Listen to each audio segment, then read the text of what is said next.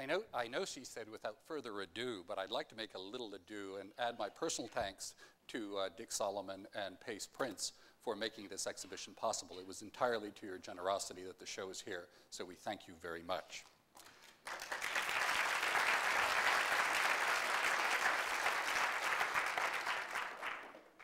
Now, Jim, you've been a printmaker all your life, even though this exhibition only contains the prints from 1985 through 2000.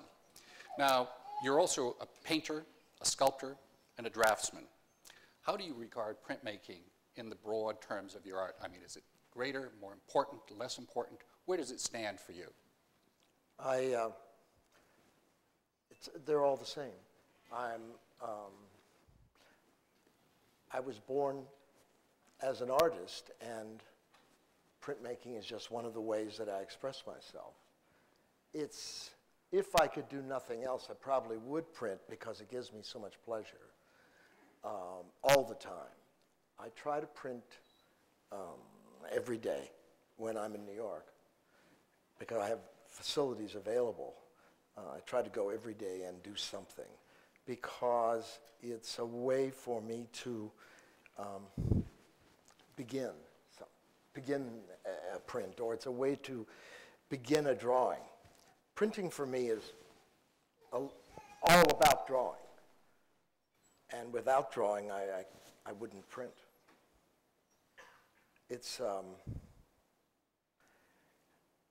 I have said before that art saved me, but really printing has. I mean, making prints has. It's allowed me to amplify means of expression and to try different images in ways that I wouldn't have been able to in painting, partly because I'm impatient and I can get a result faster in printing. When you print, do you draw first? Do you make a drawing first and then go to a print? Do I make studies? Yes, or do you go straight to the print? I never make studies for anything. And when I make drawings, even, the drawings are meant to be a finished work. So, no, I never make a study or anything. Some things come from other things, and printing allows me to save plates and blocks of wood and then recycle them, particularly woodcuts. I've often cut them up and reuse them, or with etching plates, I erase with various power tools and then have that penamento that I can rely on as a memory. Mm-hmm. Now, you know, one thing that's interesting about printmaking is that you can print by yourself, and you do, or a printer. No, I don't print by myself. Do you always? I never do. One of the reasons I print, thanks for asking, is because to be an artist, for the most part, is lonesome. And I've been lucky to work with people who are, we're quite matey, you know. So it's, printers have always enhanced the act of me making what I make. Mm-hmm. I long ago gave up printing myself. I presumed either I was going to be a printer or an artist. I mean, I couldn't do both. But you are quite accomplished with various techniques. So I'm you can accomplished make your own as prints. an artist, but not as a craftsman. It would take too much of my time. And it's like, what's the point? If somebody has devoted their life to learning a craft, why should I do that? I got to get this image out. Are there any negatives with working in collaboration with other artists, or is it all a very positive experience? You mean with other printers? With other printers. Yeah, negatives? Well, only if they're assholes. I mean, you know, I wouldn't. Otherwise, it's a pleasure, you know, totally. Now, you've had the opportunity over your career to work with some really extraordinary printmakers, Aldo Cromling for one. Can you share any of the experiences? You know, tell us about some of the personalities you worked with some of the experiences that you've had, whether professional or personal.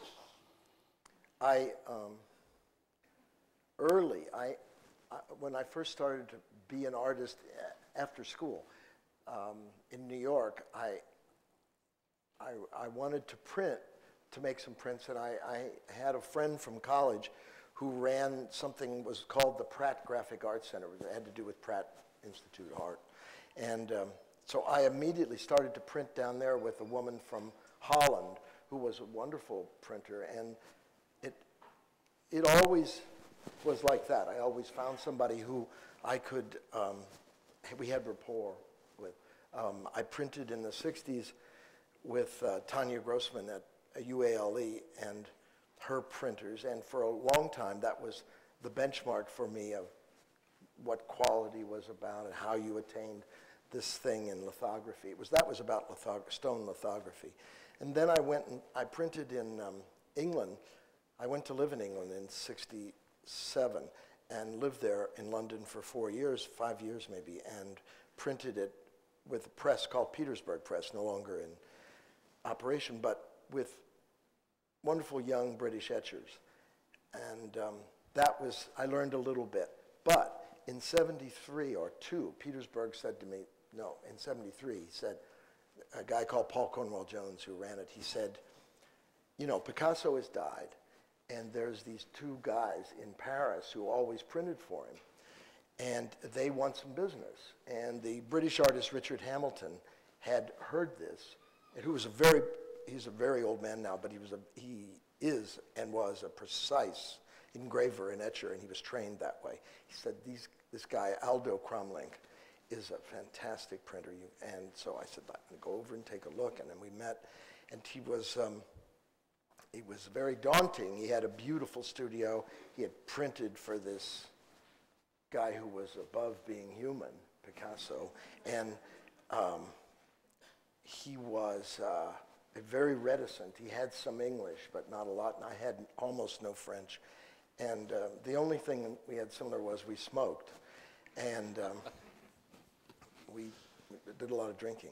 And then, but I realized he had a wealth of information about what you could do on the copper plate. And I would always ask these questions, but he was extremely precise in his working methods, and I'm not. And to the extent that we were like this, I mean, the opposite side of a coin. I'm dirty, he's clean. It was that kind of thing. But I learned so much about what was possible, what effects he could get. He was particularly good with aquatint and particularly good with, I'm going to speak as though you all know what I'm talking about. But if you don't, afterwards we'll have questions. But anyway, he was very good with aquatint and sugar lift. And he showed me that. And I tried to get it into my brain, how I could make it mine. I'm always trying to make this thing mine. And for about 3 years, we just walked around each other, and he lived above the shop in an elegant, small little villa in Paris, and he never invited me up. And he always went up for lunch, and I went outside, you know. And then we gradually started to get friendlier, and then I would have lunch with he and his wife, and we always talked about printing, what you could do. But he was very rigid. He would only print on one kind of paper. He would only use one kind of ink. There was only one kind of ink to use. Only his steel-faced guy was the only one you could use. I appreciated his standards. He had a standard for everything. And then eventually I subverted him and fucked up his shop. And, you know, I started to bring in sanding tools, for power tools, and copper dust was everywhere, and he couldn't believe it, but he's so polite that he was unable to tell me to stop. And it wasn't about greed or his pleasure with working with me. He just had the best manners of anybody I ever met. And at the same time, I would start to, about 76, I went with Pace Gallery, and Dick, who's here, Solomon, he had Pace Editions, and I would start, we had to print, you know, there were other things. I wasn't always in France. So I was living in Vermont, and I had been an artist in residence at Dartmouth College in the early 70s and met a young man who they gave me to print for me. And he didn't know anything, and I hardly knew. I knew what Aldo had taught me.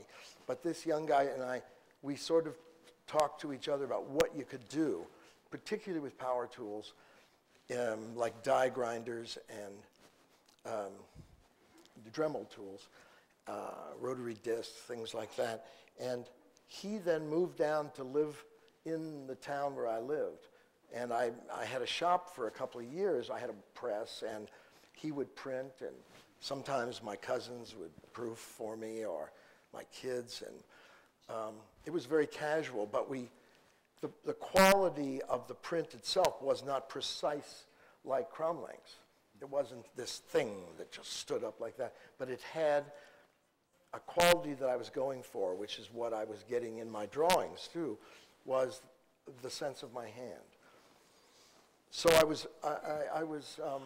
I learned a lot. His name was Mitchell Friedman, and he and I really grew up in etching together. And I had left lithography behind. It was becoming too precious with Mrs. Grossman, and maybe by that time she was dead or was old, and it was just, I couldn't deal with the people. That's an example of not being such a friendly situation. The printers weren't so nice, and I wasn't, anyway, it didn't work out so well. Okay. And when did we meet Wilfer? About 77. Yeah. Then Dick hired Joe Wilfer, who had been here, and then he was at Skowhegan School of Art for a summer or something, and then he came down and went to work, and Wilfer was amazing to work with. I'm still working with Cromlech too all this time. It's just that I'm not getting to go to France all the time. And Wilfer was the sort of guy who you just could say to him, could you do this, could you do that? And he'd say, no problem. Well, it was always a problem because he didn't half the time know what he could do, but he would never say no. I told you this morning he's the youngest Eagle Scout in Wisconsin. He was, and it was very obvious he would do anything like that, to try to learn a new technique, learn something new. And that was very enlightening, really great. And until he died, I printed with him, but in the meantime, Dick brought Cromlech to America. And so for part of the year, Cromlech would be with Pace Editions.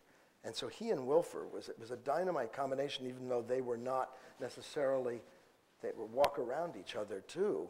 It was great to have this resource. And Wilfer brought with him from Wisconsin, from Madison, I think 2 women, Kathy Keene and Ruth Lingham, who were his students, I think, here. And they're still there. Plus, a young woman came in, and a guy called Bill Hall and Julie DeMario, and Aldo Cromlech taught them how to etch. So that's where I am today. I mean, those people are all there except Joe, and Aldo's retired to France, so he's not even printing there. But I've gone off other times. There's a wonderful printer who I print with in Vienna, but it's far away. And there have been winters when I've lived there and printed with him. He's called Kurt Zine, and he's an etcher and a woodcut artist. But he also is able to make very big heliogravures. And then I've printed in Denmark, in Copenhagen, too, in the 80s with a man called Niels Borch Jensen, who was also inventive. And I learned some things from him he's the only person I ever worked with. I stopped working with him, A, because he was too expensive, but also he wouldn't share his secrets. I couldn't take this, he had a great trick. And just recently, we've got it. Okay. I kept describing it to the printers at Pace, and we got it, So I said, too bad, Niels Bohr. Now, his secrets were how to achieve effect. Yes, how to achieve something. And he was very good on all kinds of things, and he could do enormous aquatins. but he wouldn't tell me how he could. He said, if you use this stuff, it will make beautiful aquatint like clouds. You could make clouds, and the more you use, the more you piled it on, the more, and I couldn't figure this out. It was like glue, and why it went down, and he never would tell me, and it was really beautiful technique. And now I got it. Well, a question that would pop to mind immediately would be, if you're comfortable with having other people apply techniques that they use, that you don't want to master the technique, how does that affect you not knowing the secret of how to achieve it? In his case, in that case, it affected me by not using it again until I found out how I could do it. Okay. Because I didn't want to use him anymore. I thought it was damned unfriendly. And in the end, short-sighted, I didn't go back. And I make a lot of etchings. But it's also, if you etch a lot and you have a feeling for the metal like I do, it becomes evident that there are things that go to another thing, that are part of the process, but are also the way you birth an image.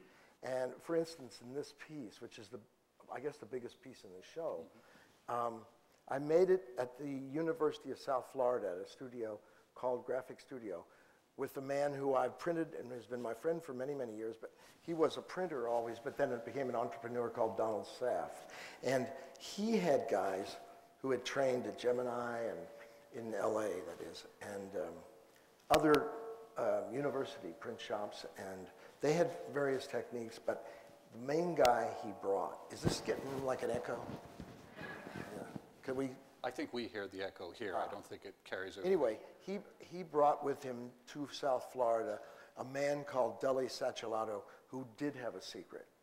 And he also wouldn't tell it, but you almost don't want to know it because it was too much trouble. But it was brilliant, and he could sandblast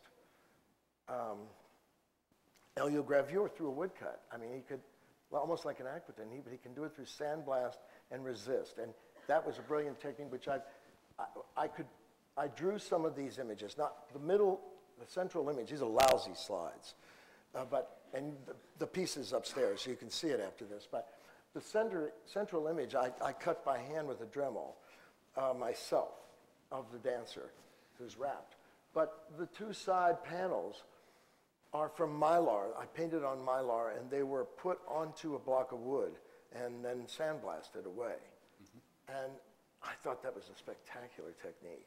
It's a lot of trouble, and you don't always need it. But the background in that, I also learned the technique from a guy in Milan. I went down to see a printer in Milan.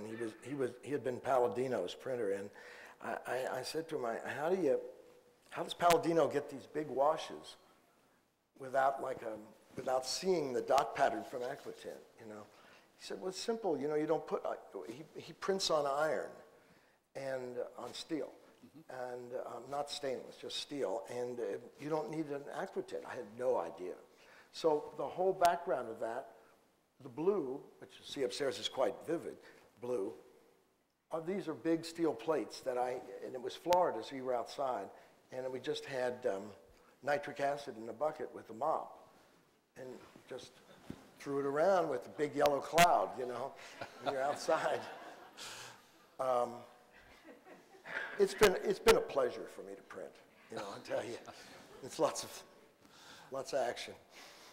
Now, you know, you talk about using power tools, sanders, drills. Now you're talking about a mop and, you know, with a bucket I of don't acid. use this stuff glibly, by the way. I use it to be able to express myself in an easier way and in a fuller way than with just a burin or with just a needle and it's not just I mean, when Rembrandt made a print or when Whistler made a print, an etching, they were this big, and my ambition for these things is much greater. And you know, I could take a year and I wouldn't get halfway through it if I didn't have a mop and a chainsaw.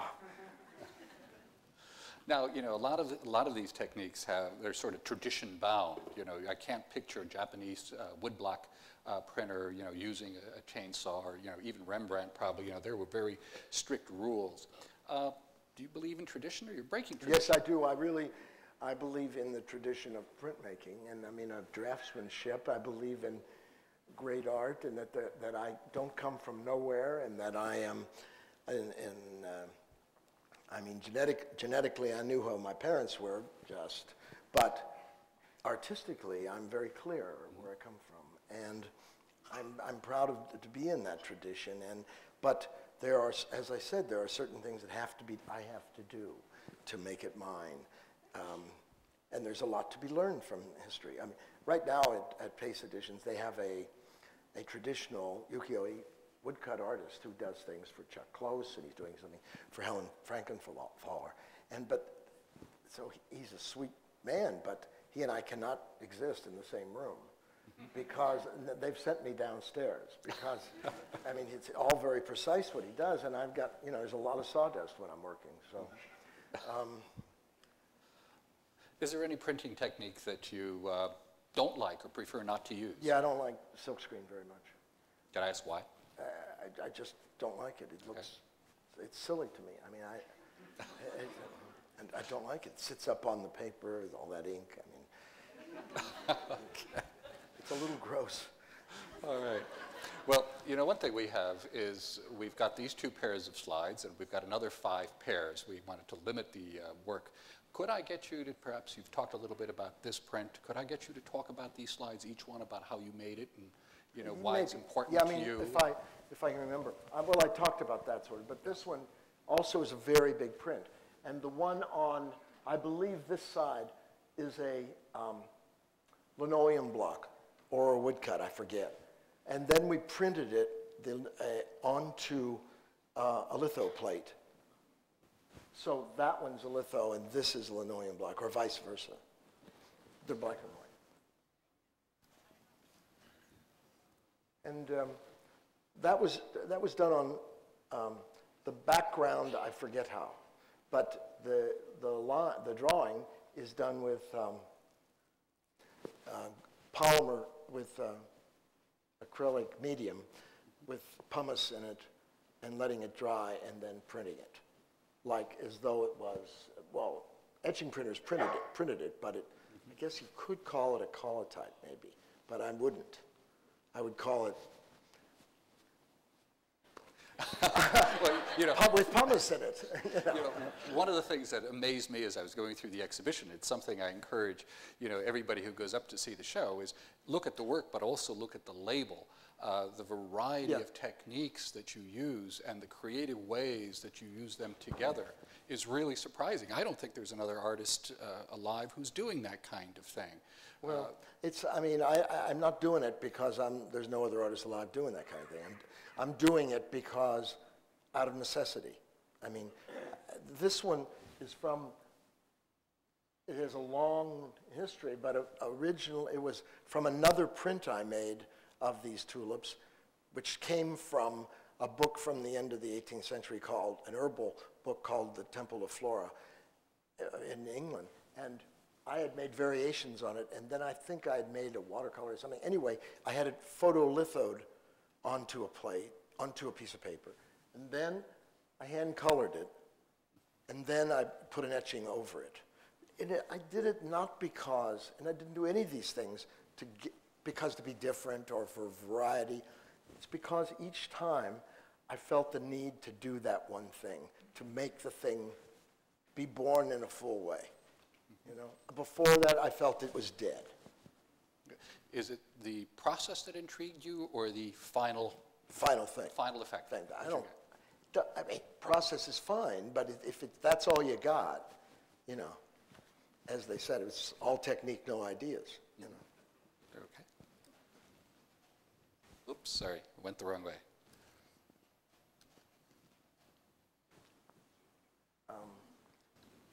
That piece is called the Garrity Necklace, and it's quite a big etching, and it's the first time I really used the Dremel tool. I drew on the copper plate with a magic marker, and then I insisted on myself that I follow it as close as I could. And to use the Dremel on copper is sometimes difficult because it skips or you miss it, you know. And but I was really proud of this when I did it. And also, it has just 2 plates. The color was first put on in separate areas. It's called à la poupée, and it was a very good printer, very good printer. And this one is wallpaper that I found in a roll. Actually, Ruth Lingham showed me a book of wallpaper, and it was from a very expensive British wallpaper dealer. So it's hand silkscreen. There you go. But it's from obviously a painting, and for the kitchen or something. And I thought it was so crazy, this wallpaper. It's very beautiful paper it was on. And then I gessoed the shape of the owl, and then over the wallpaper to block it out so I could print over it. And then we printed it with a lithograph technique that I never saw again, and that everybody has forgotten about it, how they did it. They got it from a book, I think, and it's called, I think, lithography, but I'm not sure. But they printed it on an etching press, but it was done on a polymer plate. And we could hardly get many out of the edition. How does that work? You know, I'm a little curious now. Let's say, do you come in and you say, look, I really want to get this effect. How do I do it? And no, you mean what do I say to a right, printer? I mean, you know, let's say you used a very unusual lithographic technique here. Okay, why, and you've never used it since. No, they brought it to me. They brought it to you. The printers said, look, we know some guy who's doing this, you want to try it? Okay. Okay, you know, but we never used it again. Okay, and it was especially appropriate for working on the wallpaper? No. No. Not at all. Okay. It was difficult, actually. No, it could have been much better done with an etching.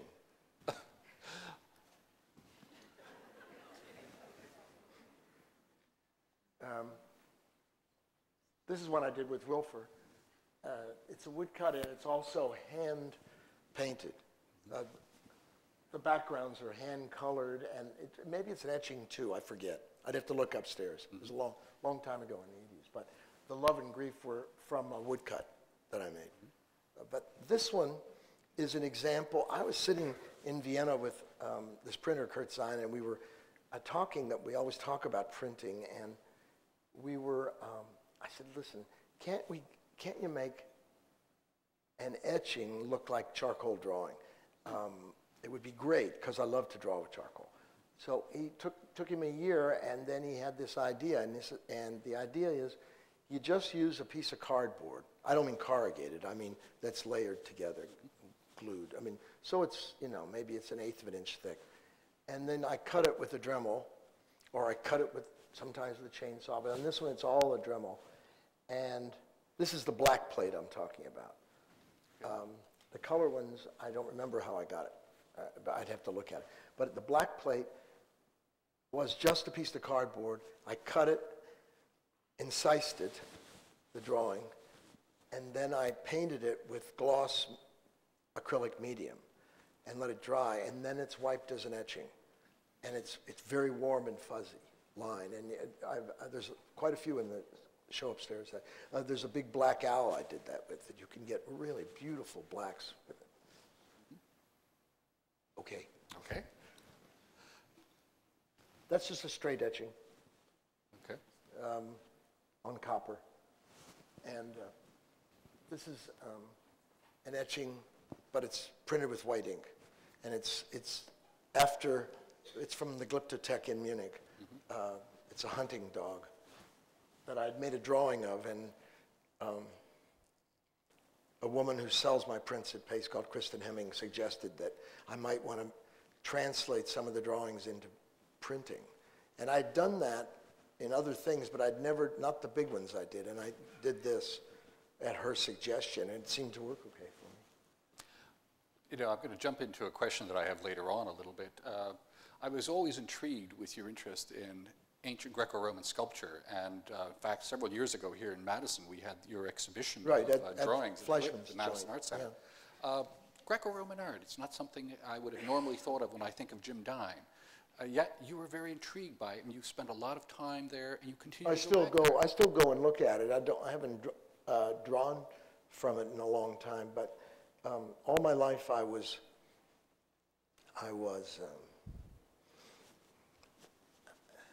enchanted by the ancient world, so-called ancient world, and particularly Roman society.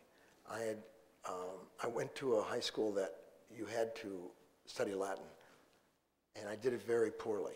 But if you did it, you went for 6 years to this high school. It was a public high school in Ohio, based on the Boston Latin School. And I got a lousy education there. But that wasn't their fault, you know. I wasn't up to the task at the time. But they did succeed in giving me this tremendous romance into Roman life, really. And it's about all I can say about it, because otherwise I've expressed it in my work. You know, that when I walked into the Glyptothek, I thought, my breath was taken away. The idea that, and then the privilege of drawing there and being able to meditate on this stone and to somehow communicate with this artist who is nameless, because most are copies from the Greek anyway, but it was just, it was a cosmic experience for me. And I just haven't thought about doing it recently, although I was just there last week, so I'm still involved in it, this world. Yeah, I was very struck when you described with great pleasure the fact that they allowed you into the Glyptothek after hours so that you were not interrupted by other people. So this had a great deal of meaning. It was daunting to draw in front of other people, and they have stools all through the museum where you can take, and there's a lot of archaeologists and art students who come and draw. I did it once and it was like terrible. I mean, people are looking over your shoulder and it was too self-conscious making. But I happened to know a man who was a director, and he didn't realize I was interested, and then he let me do this at night. It was a wonderful treat. You know, when one thinks, I'm going to get into the question of subject matter, I think. When one thinks of Jim Dine, one thinks of hearts, one thinks of robes, as we just saw. There are certain set images. I mean, the vocabulary is expanding. We now have owls, we have crows, you know, we even have landscape to a certain degree. But yet there's a limited vocabulary. Broad question, how important is subject matter to you, or is it important? Well, content for me isn't just a brushstroke. I need something to hang the content on. And all these years, things have grabbed me by the back of the neck, and I've made them mine, i.e., I mean my subjects. And it is true, it's a rather limited subject vocabulary, but I believe it's a huge amplification of the subject. I have a glossary of terms, and then I can work on within that. And for instance, sometimes people will say, oh, you're the guy who makes the hearts. And they have no idea that I do this. But it's okay. If that's what they've gravitated to, that's fine. There isn't a year goes by where I don't use most every subject matter that I've mined. You know, it's all grist from my mill. And I wouldn't let it go. I've spent too much time. I've invested too much emotion in these subjects, in these objects that I've chosen as mine, that are reflections of me, some phase of my personality. And in the case of the earlier ones that came to me, bathrobe or the hearts, they've now lost their, I mean, the bathrobe was originally meant to be a self-portrait. It's now something in my vocabulary that I can put the paint on, hang the paint on, and allows me to, within that, make a landscape, as it were, and still keep it mine. It's charged with a lot of emotion for me. Interesting title change. I was just looking at a catalog of your prints from going back, you know, to the early 70s, and you had bathrobes, and the title said self-portrait. I look at your bathrobes upstairs and it says Rosie bathrobe. I mean, it was quite a change. In one Oh, yeah, case, it the is. title was very, Well, I'm more aware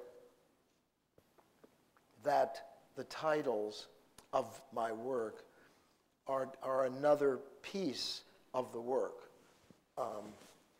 There's the paint, there's the support, there's my ideas, and there's the title. The title is very important to me, and words are very important to me. And I see them as another medium, another piece. You know? now you had love and grief on one of the prints that you showed. I mean, words don't creep into your work very often, but they did. Yes, there, they do. apparently. I think they do. Okay. Well, I think they do. All right. Now, one of the things that you've been doing a lot more of recently are art books. I know you started fairly early on, but they seem to be getting more frequent now. With artist books, you mean? Artist books, yes. Is this an offshoot of your printmaking, or is this? Well, it is using about something printing separate? always. It is about printing. I made a book in the '60s with Petersburg Press that had etchings and lithographs in it. It was the script for a play that was going to be put on called the novel, the Oscar Wilde novel, Portrait of Dorian Gray. And that was the first artist book I made, I guess. And then in the early '80s, Andrew Hoyam from the Aryan Press in San Francisco asked me to illustrate the Apocalypse according to St. John the Divine, which has a huge history of artists doing it. You know, Durer and Max Beckmann and I think Chagall maybe. I don't know, but a lot of people have done it. And that was great. I made that with woodcuts. I made about 20 woodcuts for that. And since then, I've made quite a few books. It's once again a printing deal, you know, but it also gives me a chance to work with other people's words or match an image or not match the image or force the viewer to accept. I mean, I did, in the late '80s, I did a long poem, which had been a favorite of mine by the now dead American poet Frank O'Hara, called Biotherm, which was a kind of contemporary New York version of the Apollinaire poem Zone. And the O'Hara poem is so free-falling and improvised, and I did so many prints for this that in the same spirit of it. It was a great chance. But I mean, you have to accept it, that one goes with another. I insist from the viewer that you accept it, but it's not illustration. I don't like that idea of illustration. I'd rather walk next to the writer. Well, that's a very different kind of collaboration. When you're collaborating with the printer is also helping you achieve what you want. Also with a guy who's dead, too. It's different. But your books, you've got, you know, the authors. I mean, what kind of collaboration do you have with the author, or does that? As I say, I mean, you get to walk next to them. Mm-hmm. You know, you hold hands and you hope it works out. That's all. All right. When you look at your work or other artists' works, what do you look for? You know, and I guess what I'm looking for is, let's say you're making a lot of prints, and then you get one and you say, okay, this is a really good piece. I'm really satisfied with this. What is it that you see that triggers that response to your own work, or even to a I don't say that, Russell.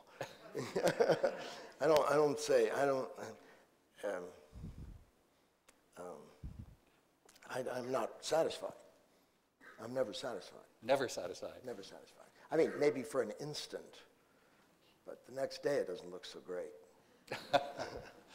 But do you not have some prints that you're happier with, or some works that you're happier with? Sure, there are some things that speak to me down the road better than others, but who knows why that is? You know, I mean, maybe it's about mood swings. Maybe it's about the state of the world or my internal world. I don't know.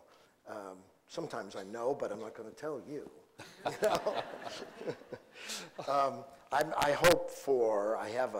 I have a control on myself in the sense that I have a sense of what it means to make a work that I'm proud of. And I don't let things out of my studio that I'm not proud of, but then sometimes I'm not proud of them after they've been out of the studio.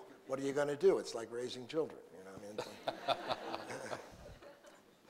All right, Jim, before, we have a reception coming up in a short while, and we've got another few minutes here. And what we'd really like to do is open it to the audience for questions. I think this is an opportunity for people to speak directly to Jim Dine and maybe get answers to some of the questions that I couldn't quite get. Yes? Do you ever feel like afraid of trying new subject matter just because of how much success some of your previous subjects have had? Do you ever feel like, held back or sort of, hesitant to try something brand new, like something that hasn't been in your former repertoire?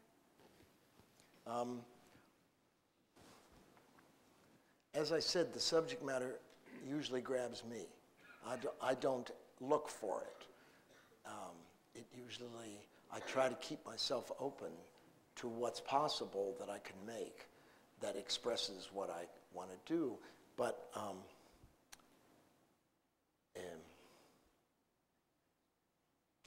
I have to think about, I don't know how open I want to be with you.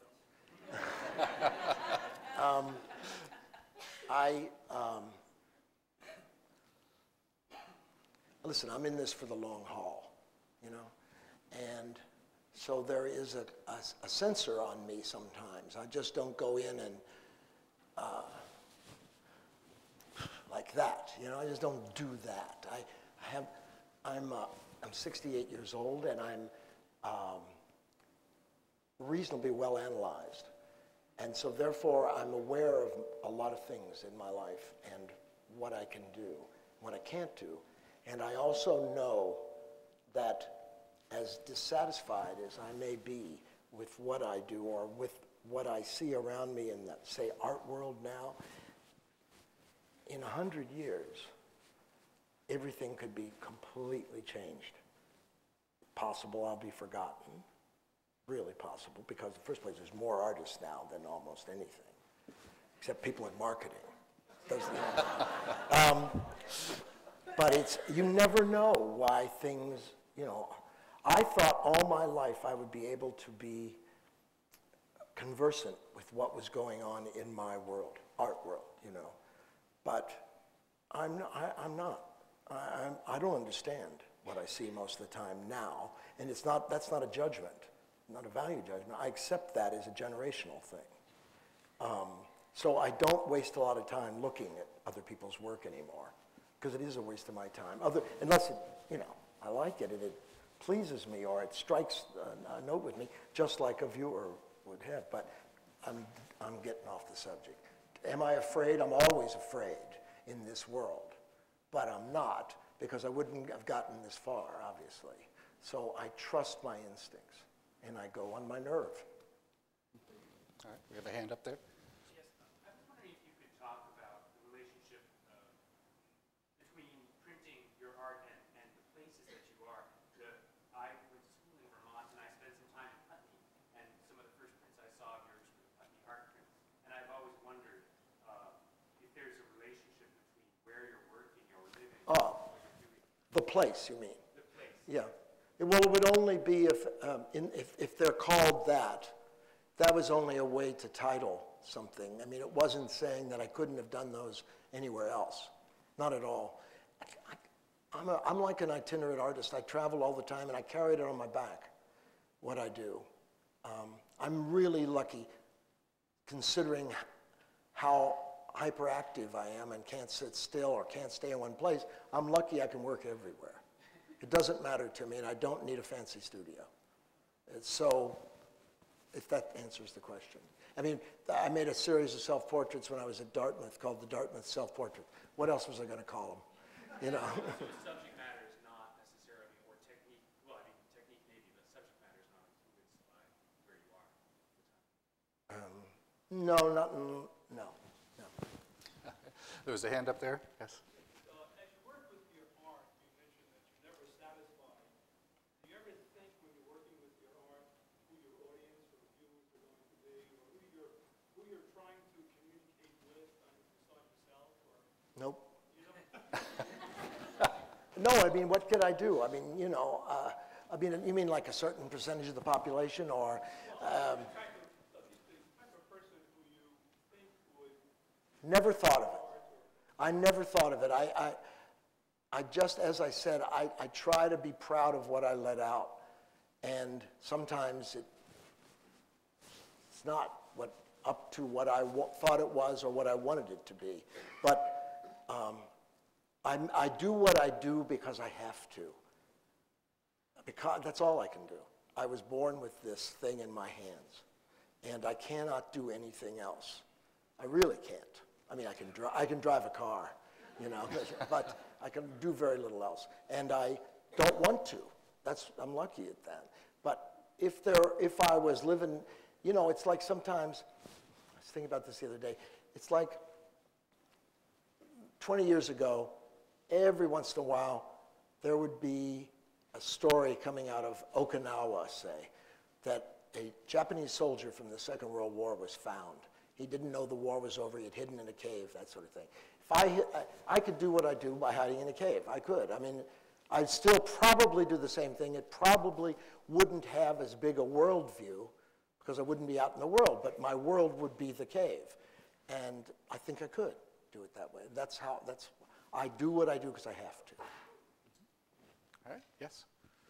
What kinds of experiences, I was wondering, what kinds of experiences from your childhood led you to have this kind of conviction? You said that you were born an artist. Yes.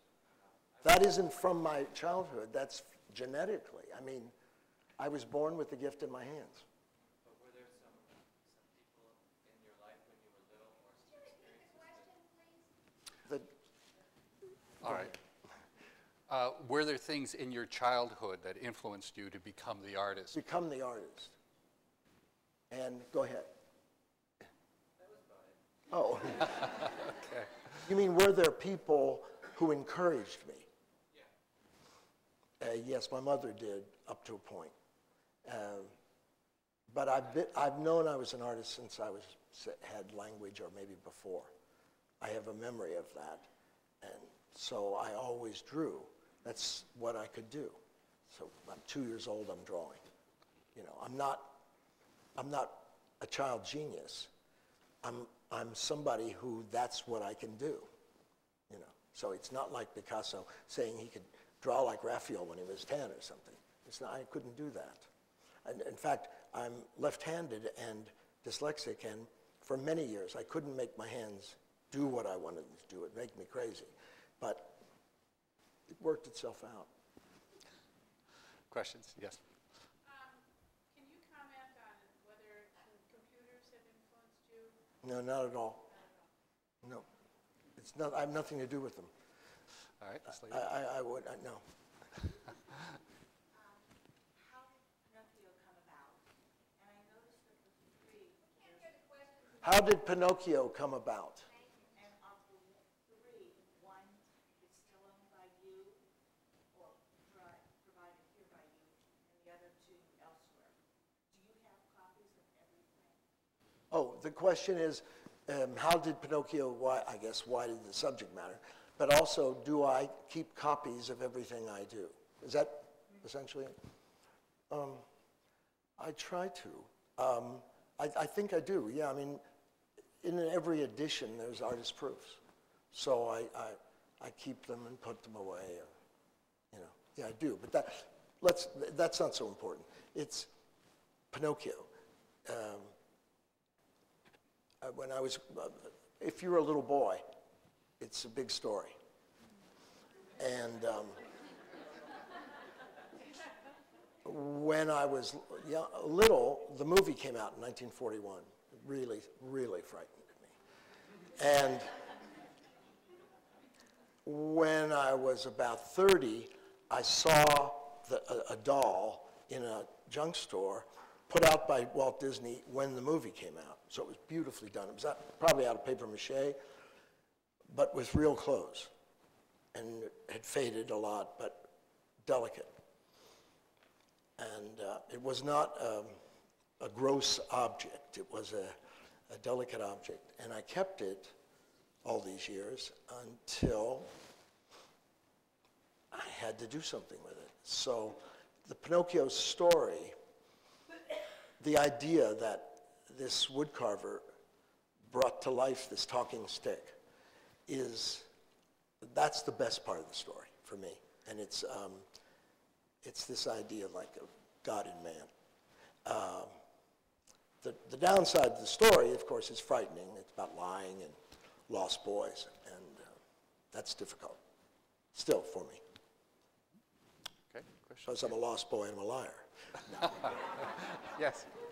Do you believe an artist's work has the potential for teaching them about themselves or about who they want to become? And if so, what has your work taught you about yourself? Well,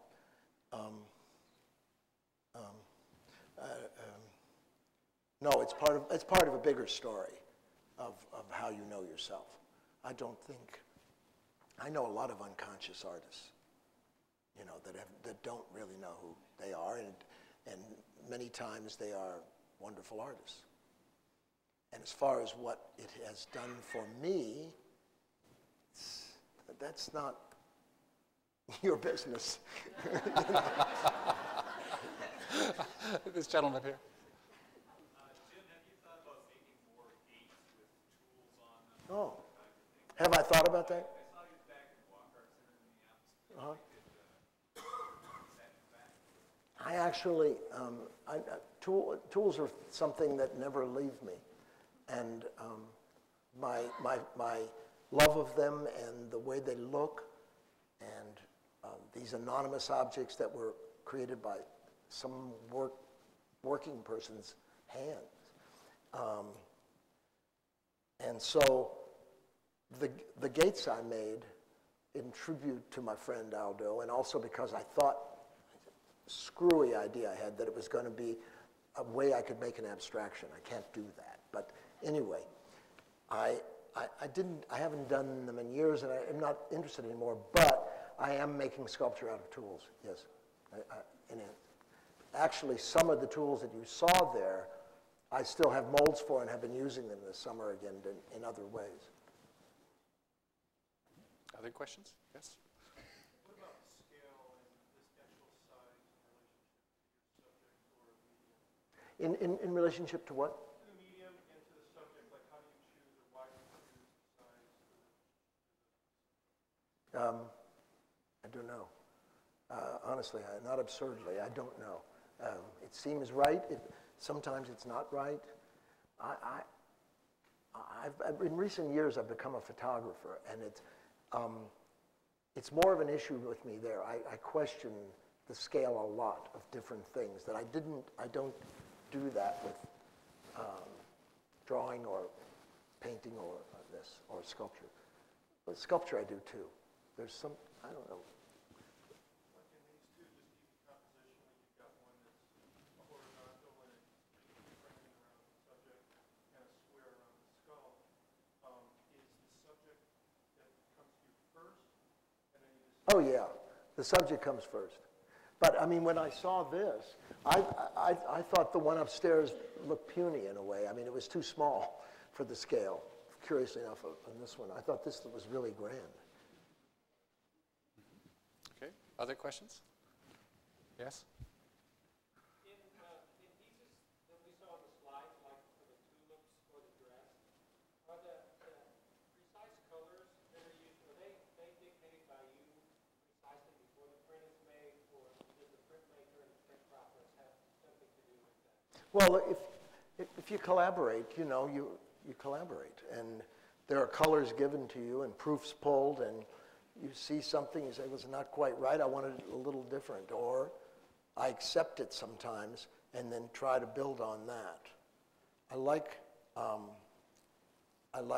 that way of working, of building upon a mistake or just accepting what I get from one state and see if I can take that state and transform it, because this whole thing is about transformation, into something that, as they say, works, or I can let out the door. You had a hand up? Could you share with us the meaning of some of your symbols, like the hearts and the skulls, and in other words, what's with the hearts? Changes year to year. Yeah, it changes year to year. Well, you know, when it does. When I first started, I saw a guy once who did a little exhibition of symbols. One he did a red cross, he did a red heart. They were all about this big. I was young. I was like 20 years old, 18.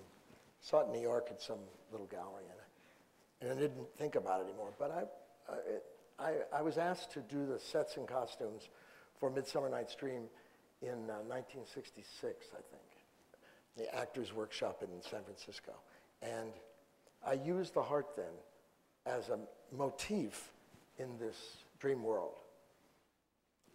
And I remembered how much I loved Valentine's when I was a child, Valentine's Day. I thought it was really beautiful.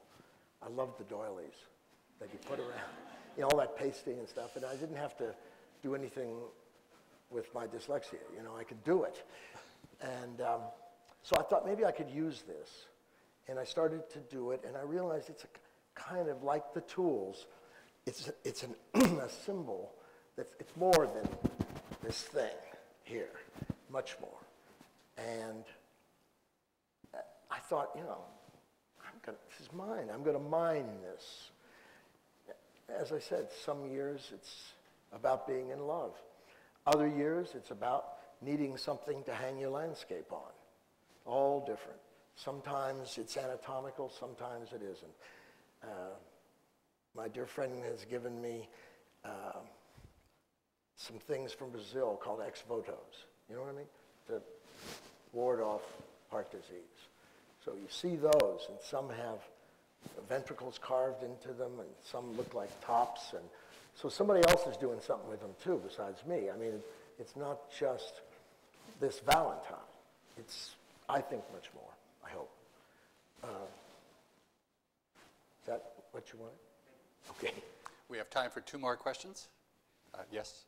Are we seeing a different Jim Dine now in your prints than we saw, say, back with car crashes of your performance pieces, as well as with different mediums like sculpture? Are we seeing a definite evolution of you as an artist, or different things that you like to do? I mean, obviously it's a big change in what you're doing. And what do you want to know? You think you want me to say that? Yeah, of course it's different. Are you kidding? I mean, I've had since the car crash. I had 40 years since then. Can you imagine the things I've heard? I mean, really, that change a person. And not only that, I've made a lot since then, and I have bigger ambition for my art than I did then. I didn't know that I could want so much from it then. I was quite content then to be this young guy who just went like that, you know. And there's much more to it than that. And I didn't realize how much more poetry there was in it, and romance. One final question. Michelle? I just want to follow up on that, because we've asked that question. Jesus, I would never ask that question. But it's interesting in light of what the first question was, which was, you know, are you ever afraid to move on, to like broaden, I think what she was asking, to broaden the lexicon beyond the symbols that we've seen. And I guess I think what's fascinating for somebody who's done everything from performance art to sculpture to printmaking to painting to drawing to teaching to theatrical productions is that in a way, it seems like, and again, on the comment that you were born an artist. Even though things around you have changed, it seems like you really haven't, and that's sort of the beauty of your work, I think. And my question is, somebody of your stature, sorry, but somebody of your stature, I mean, there aren't a lot of people that get to the point that you are in their lifetime as artists, unfortunately, but you've been very blessed that way. How does somebody like you think about yourself in the future? When you say, you know, when you think about the history books, maybe I'll be forgotten. I mean, I'm just curious about, I've never personally thought that way as an artist, but I'm not where you're at. Well, I'm less phobic than I was. That's a joke. I don't know how to answer that. I really don't. You're absolutely right. I've been very lucky, and that's fine with me. I mean, you know. I say he's blessed. I don't really believe in luck, but I'm just curious, do you really think about how you'll be remembered? Come on. Of course. That's what I'm in. I told you, I'm in this for the long haul. Immortality. Don't you get it? Really? Jesus. All right. Well, Jim, thank you very, very much.